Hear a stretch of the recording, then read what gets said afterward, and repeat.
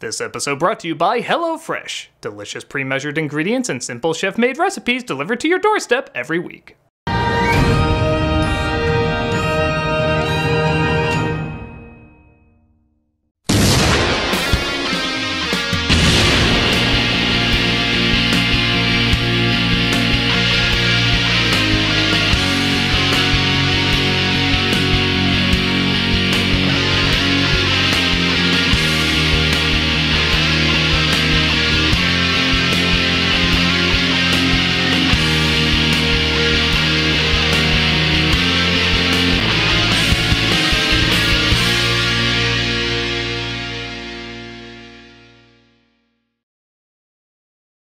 Man, I remember that being a good teaser.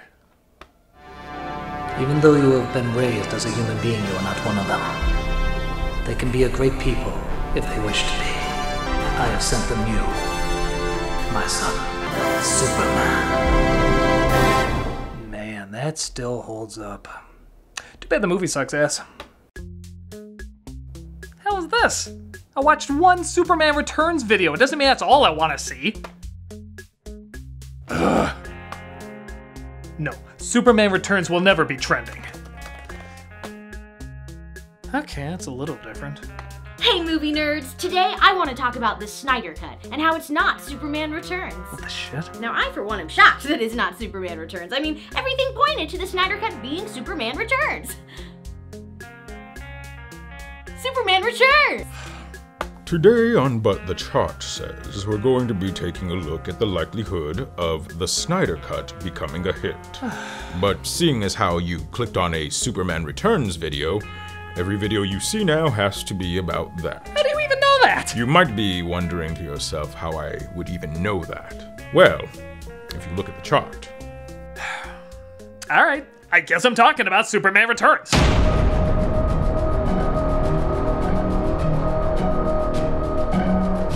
In 2006, with almost 20 years since the last Superman movie and several bizarre attempts with several bizarre people gone awry, Superman Returns settled on the master of comic book movies, at the time, Bryan Singer. He achieved surprising success with the first two X-Men films, so he seemed like a good middle-of-the-road choice for the Man of Steel. The only problem was, it was 2006. While superhero movies were just starting to make a comeback, they were nowhere near the powerhouse they are today. People didn't exactly know what the best way to handle them was, so they were mostly played pretty safe. Say what you will about comic book films after, but there's no doubt several of them pushed the envelope. Before then, even the biggest hits didn't take that many risks. Superman Returns might be the crowning achievement of playing it too safe. While certainly tapping on ideas that could be made interesting, it retreaded way too much of what's already been done before, resulting in a major borefest. Audiences mainly said the deep stuff is fine, but Superman doesn't even throw a punch in this, causing the film to majorly underperform at the box office. So, what happened to turn arguably the most popular superhero of all time into an excuse to catch some Super Z's? Let's talk about this 2.5-hour snoozer, as nobody else who talked about it I think could actually stay awake. What? Oh, yeah, I tried, but I guess no one can get through this without falling asleep. I just thought that a pillow and blanket were required when discussing anything about this movie. Let's snore our way through this with Superman Returns. Charge. Okay, let's talk about, in my opinion, the biggest problem with the movie, and it's right at the beginning: Superman missing for years. The excuse they go with is astronomers discovered distant remains of Krypton and he vanished. Kinda weird, but I guess could be interesting if we see the mindset, what led up to it, the choice of leaving his new home and the people he loves to possibly reconnect with a past one. Nah, just text it to us. In fact, only one sentence explains what happened. The rest reminds us what we already know. Is anyone going into a Superman movie really not aware of this information? It's like starting off The Dark Knight with... It may seem odd spending the majority of time focusing on what's not needed, but you'll find that's kind of the wedding theme of this movie. It's gonna pop up over and over. So you'll quickly put together, this is supposed to take place in the same universe as the Richard Donner films, using the same theme and even casting their lead based on how much he looks and sounds like the late Christopher Reeve. Well, I certainly hope this little incident hasn't put you off flying, miss. Well, I hope this experience hasn't put any of you off flying. Judging by the credits, you might think, maybe this could work. The music and visuals are pretty cool, getting you hyped up. But tell me if this matches the style of the Donner films.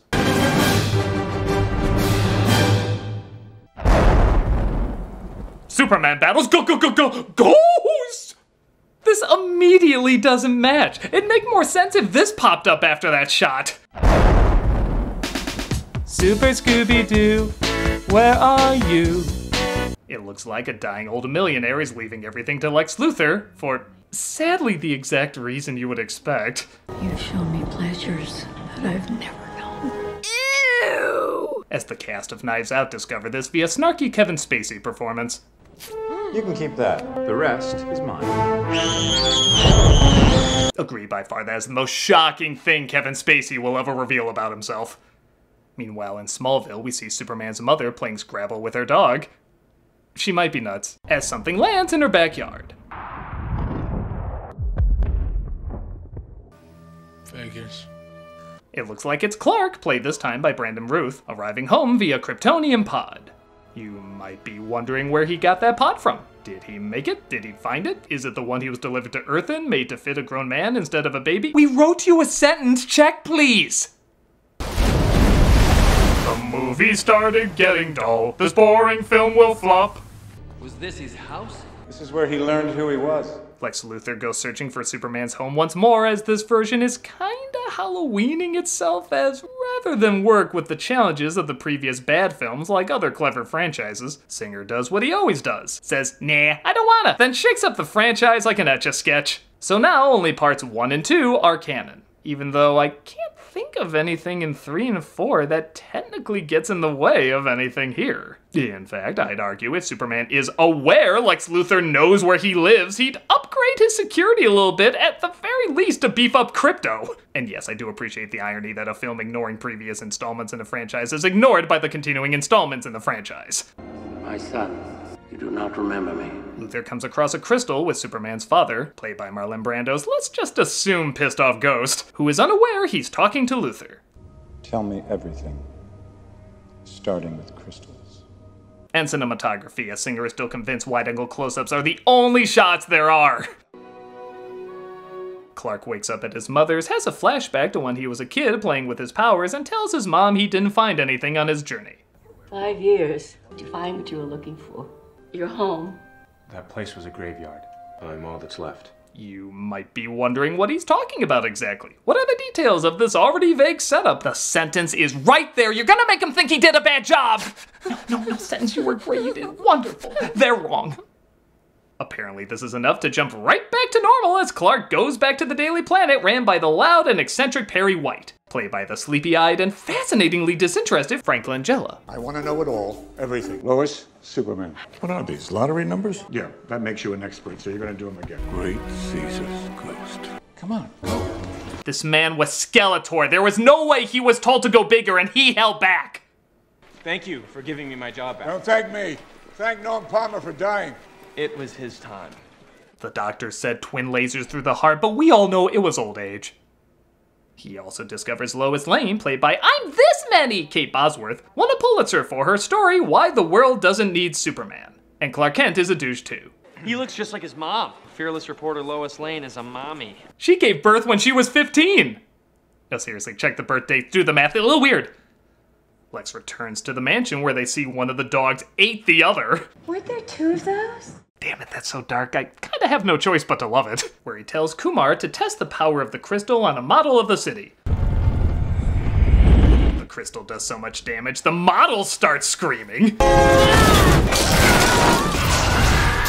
Apparently we're in American Toy Story now, causing electricity everywhere to go out, including a plane Lois is in. Dead. Jesus, was Lois Supergirl this whole time and we never knew it? That'd be a fucking twist. Clark, of course, notices the plane and changes into Superman to save the day. There's some kind of unidentified bogey coming in from the north. It's a bird. It's a plane. Nah, it's Apache Chief. I always wondered when he was coming back.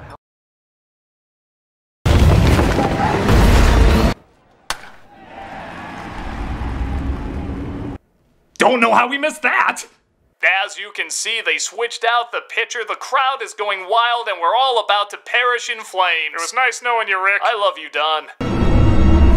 Superman stops the plane from crashing, though realistically I think it would turn to dust. And he's even reunited with Lois. I hope this experience hasn't put any of you off flying. Statistically speaking, it's still the safest way to travel. Well, you just became every airline's favorite movie. Everybody cheers as Superman officially returns, and his first big action sequence back is... fine.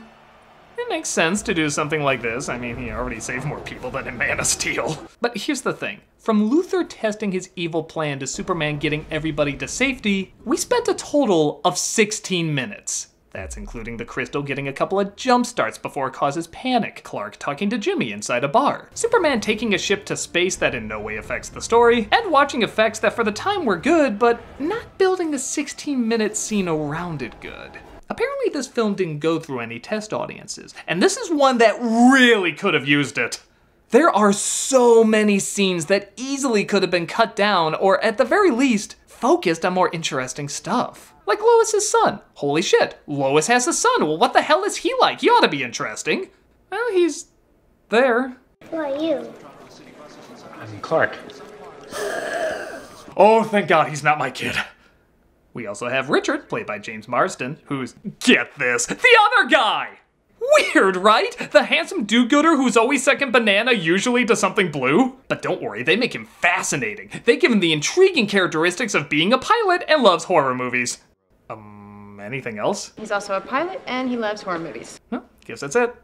How is it we're 50 minutes in? 50 minutes in and we've learned nothing about these people? Look at Lois's introduction in the first Superman. Immediately you have an idea what her personality is like. Egotistical, gets what she wants, would probably cause trouble just to report on it. What are you writing, Miss Lane?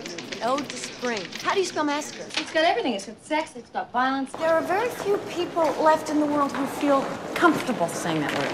What word? Swell. Really? On screen for a few minutes, you immediately get her character. Almost an hour in, and what do we know about this Lois? Well, she likes Superman. You were from totally different worlds, but you showed such a strong connection that you knew you were destined to be with each other. Really like Superman. 125 pounds, faster than a speeding bullet, draws his power from the sun, and he never lies. Yeah, if Superman wasn't in this movie, I have no idea what she'd be talking about. In fact, even when he wasn't in the movie, she was still talking about him. And got a Pulitzer for it. She has a password. Try Superman. Great. And the funny thing is, going by this movie's portrayal, Superman's kind of a dick. And then he just takes off without explaining why or without even saying goodbye. Well, maybe he wanted to say goodbye, but maybe it was too difficult for him. I mean, that excuse worked on all the hookers I kept employed. I figured it would work on you. Oh, that's right, Facebook's not a thing yet. Gonna have to stalk the old-fashioned way.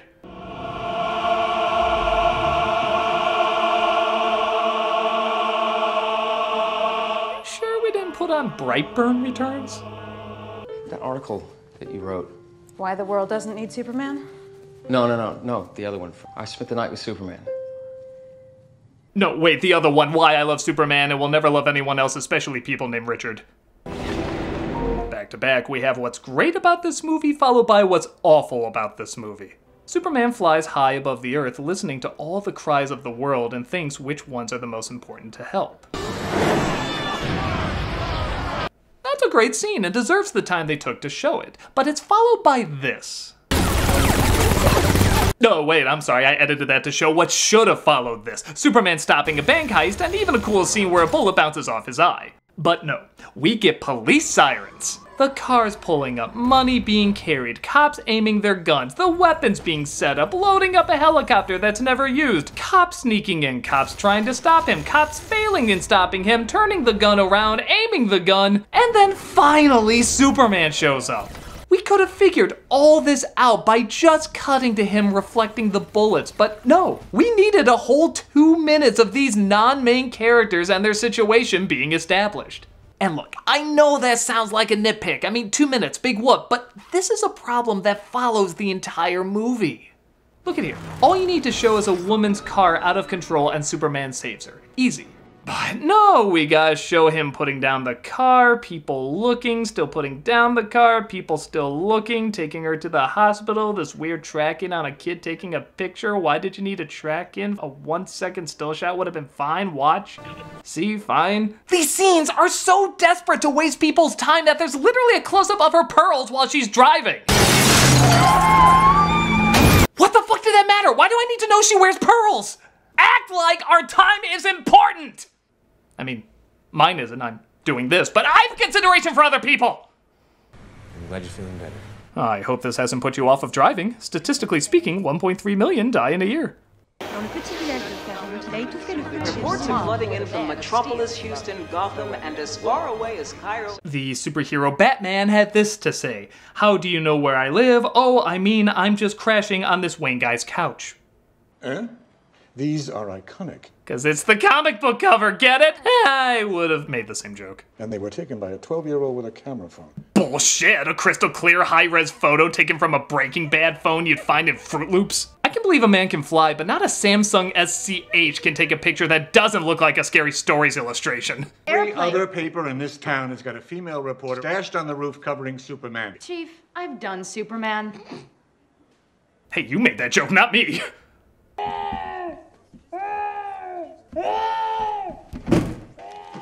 We should talk about medicine for our son. Clark proceeds to watch Lois as she leaves, for a rather long period of time.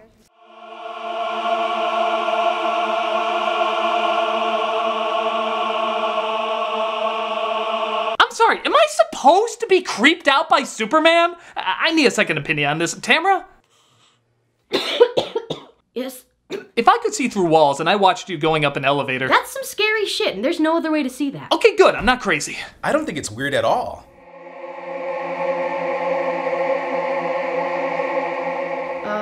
Malcolm, do you have something else to do? I just like to watch you guys. Well, 2's great, but 3's a crowd. I get it. You two want to be alone. That's the idea. Okay. I have homework I gotta do anyway. Homework? Bye, lovebirds. Usually people move when they say goodbye. No, they don't. They watch people in their homes. Okay, you're becoming Superman creepy. Tamara, I think we should move...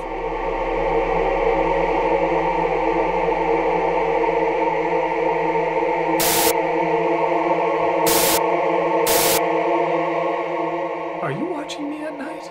As opposed to...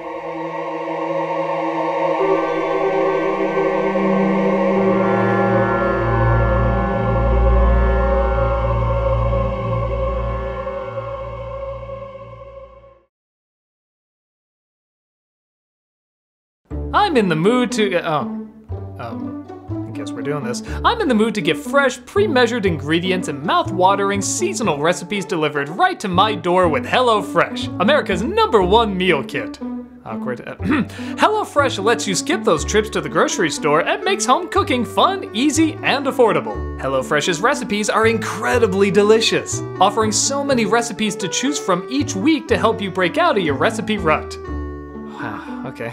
They help you save time and stress effortlessly. In fact, you can save up to 28% by using HelloFresh versus your grocery store shopping trips. With HelloFresh, you can also eat more sustainably. HelloFresh's pre-portioned ingredients means there's less prep for you and less food waste. I mean, am I just supposed to... Alright. HelloFresh is flexible and fits your lifestyle. Easily change your delivery days or food preferences and skip a week whenever you need. HelloFresh is also committed to giving back. They've donated over 2.5 million meals to charities in 2019. And this year, they're stepping up their food donations amid the coronavirus crisis. Come on, that's like a really cool thing they did. We're just gonna have you there while I'm saying that. All right, let me talk about why I think they're so cool. I'm not very good at cooking, but with HelloFresh, it's made incredibly easy, cutting down on those trips to the grocery store. The one I make the most is the cranberry apple pork chop. It's so easy to make and it's delicious to eat. All right, let's see, will this do anything? Apparently not. I'm just gonna tell them about the deal. If you go to HelloFresh.com/nostalgia60 and use the code nostalgia60, you get $60 off your first 3 weeks. That's including free shipping on your first box. Additional restrictions apply, just visit HelloFresh.com for more details. How awesome are they? Well, they let us drag out this stupid joke for God knows how long. So they not only have great food, they have a great sense of humor. Still can't, what is happening? I don't know. Go to HelloFresh.com/nostalgia60 for great food delivered right to your home. HelloFresh, America's #1 meal kit. Wow, this is, wow.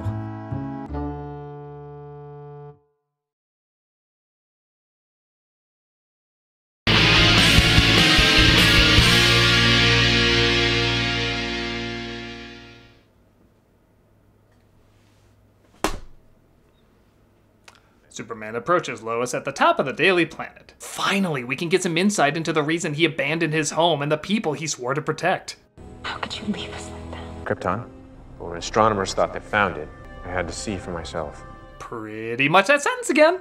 Yeah, that totally justifies ditching your responsibilities and even letting a dangerous criminal go. Oh, did I forget to show that part? How'd Lex Luthor get out of prison? The appeals court called Superman as a witness, and he wasn't around. I'm 100% with Lois here. He tries the old trick of flying her through the sky, but thank God they have no chemistry whatsoever, and she looks at all of this with blank indifference. One of the most romantic scenes in cinematic history, recreated with the love completely neutered. I felt more passion when Supergirl flew a bumper car with her unconscious boyfriend. I'm at least somewhat curious how that relationship turned out.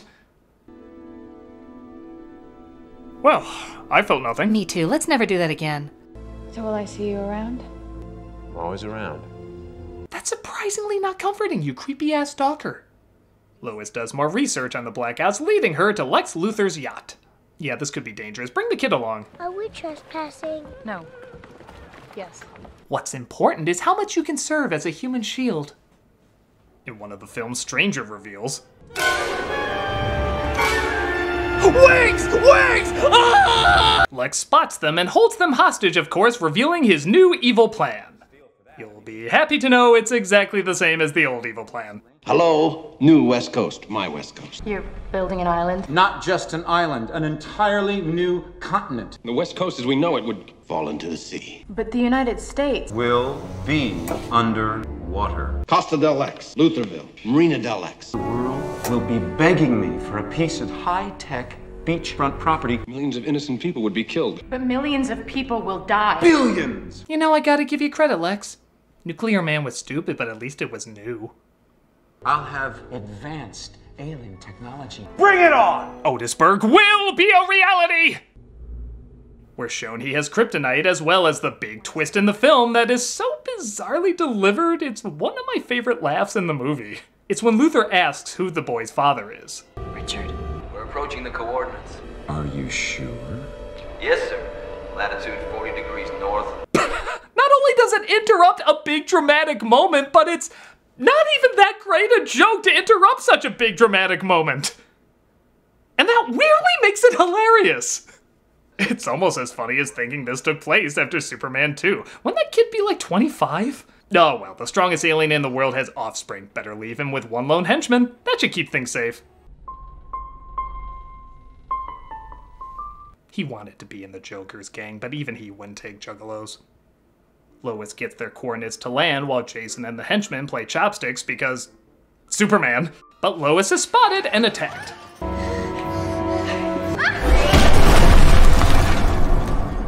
I'd pay real money if his corpse looked like this. Open this door! Open it! Don't leave me in here with this freak! Lois asked Jason if he can open the door, but I guess it was one of those in-the-moment things. Could you help Mommy open the door? Sorry. Gotcha. Hey, can one of you out there beat me up so my kid can go berserk? Luthor fires the crystal and the kryptonite, creating a giant island, and Superman once again has to choose between saving the people or Lois first. Buildings shake, water rises, and even the sewers are set on fire.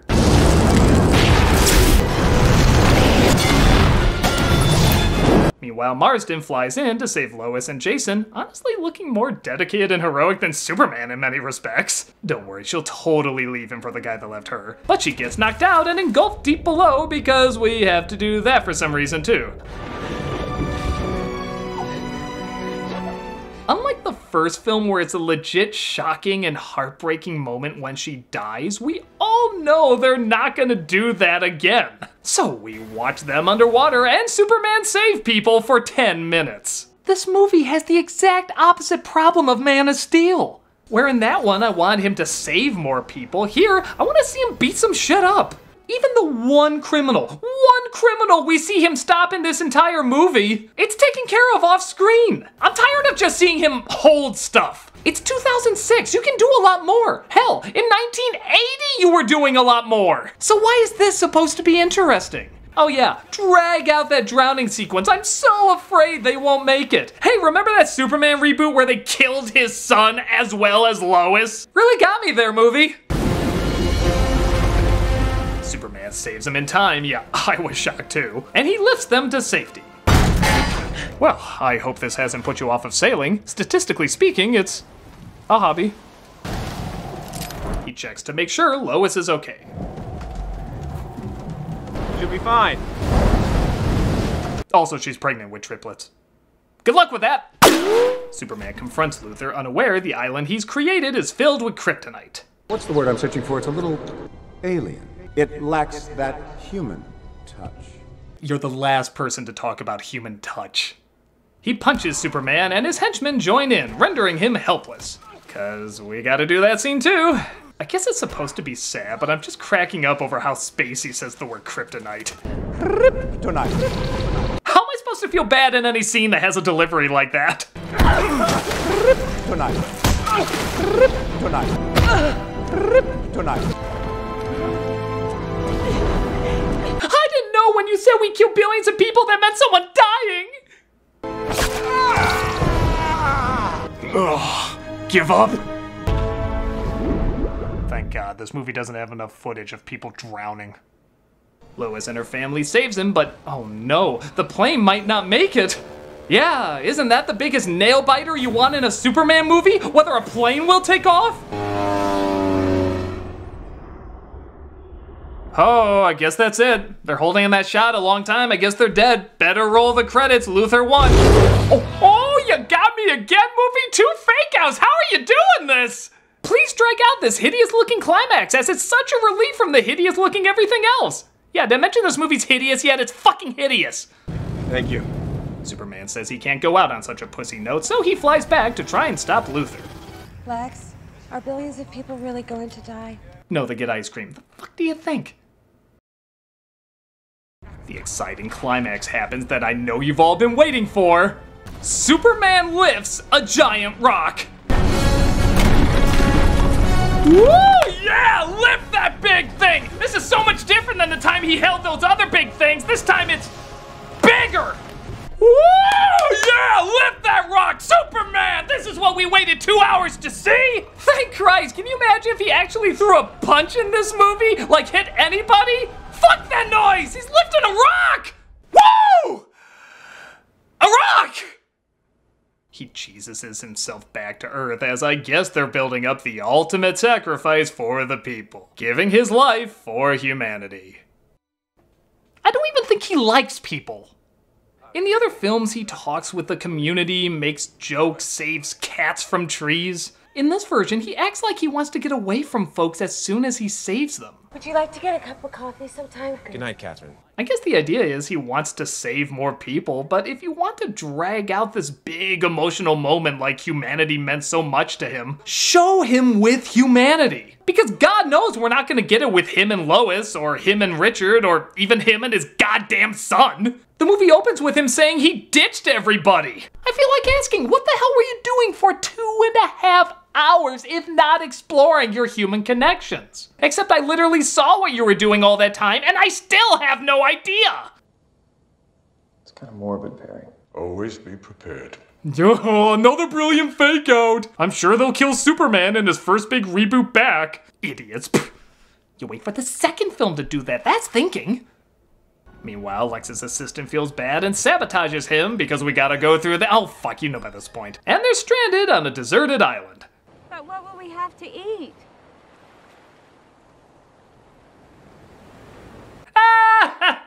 No, seriously, they ate that fucking dog. And I still like him better than Eisenberg. He would eat that dog unprompted. Lois visits Superman in the hospital and whispers in his ear the truth. I killed Mufasa. And he eventually gets better and visits Jason in his sleep. Again, this isn't terrifying in the slightest. There can only be one. You will be different. Sometimes you will feel like an outcast, but you'll never be alone. Yeah, say whatever pretty speech you want, you still have no connection with this kid. Apart from bumping into him, hopefully remembering his name, and abandoning him like you abandoned an entire planet of living creatures to look for alien dirt. I'm inspired to spit. I'm not paying child support unless you say it. Will we see you? I'm always around. Spoken like a true deadbeat dad. Good night, Lois. Good luck with your fiance. I'm sure he'll be fine with everything you've been keeping from him. My God, we're terrible people. I can't even smile at the camera. I'm so damn depressed. I'm back! But not for very long. As stated earlier, Superman Returns was not the box office powerhouse they hoped for, and they eventually rebooted it again with Man of Steel 7 years later. And for all that film's problems, I can at least point to a couple of fun moments. This one is just a drawn-out bore. It does have some good ideas, but they're never explored enough to be made interesting. Much like Superman in this movie, it begins with a good concept and then abandons it for seemingly no reason. I wouldn't mind seeing Superman as a father. I think it'd actually be kind of cool to see what a super kid would be like. I'm even down for him being gone for a while. I don't know, there's something complex you can do with that. But they never dive into the mindset of what anyone is going through. I barely know shit about this kid, so why do I want to see him in another movie? Or any of these characters for that matter. 2.5 hours and I feel like I don't know them at all. That's a major problem. I think his heart is in the right place, but it's simply lacking in anything, for lack of a better word, super. I'm the Nostalgia Critic, and why do I still feel like I'm being watched?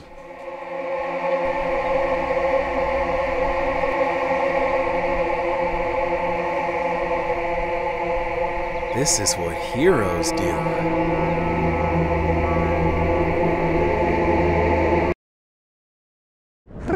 Tonight.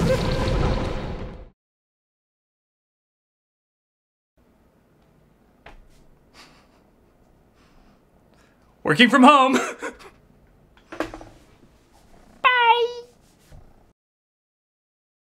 Hey, Doug Walker here doing the charity shout out. This shout out's a little different than the other ones. These are .orgs fighting for racial justice, and what I like about this is that you give a certain amount and it's not just to one charity, it's actually distributed evenly to a bunch of different charities. Like you got Unicorn Riot, Fair Fight Action, Know Your Rights, and I think like 9 others in there. So it's a bunch of these charities focusing on racial justice. And the other nice thing about it too is that let's say there's one that you like a little more, you have more of a lean towards or something like that, you can actually go and distribute whatever amount you want. They have like a little box for each one, and if it's whatever, $10, they'll distribute it evenly. But let's say I want to give a little more to this, you can totally do that too. So there's a lot of options there, which is really, really nice. So I highly encourage you to go check it out. If it's something you're interested in, please consider donating. And also, you know, a lot of them